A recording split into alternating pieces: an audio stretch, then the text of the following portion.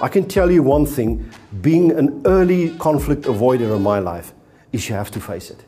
You cannot put it away and think that it's going to go away. It is going to come back with a vengeance. And consciousness is the only one differentiator, I think, that our humans have different to that of animals. And the degree to which you don't have any conscious and you actually step on people, can you really be called a leader? With the advent of the information age and the internet, we have more information available than ever before in history. Do you realize that in terms of wisdom and insights, we are now none the wiser? As a matter of fact, it makes matters worse. It makes you blind because there's just too much. Understanding that if you look at a conflict or any challenge in life and try to identify, is this a problem?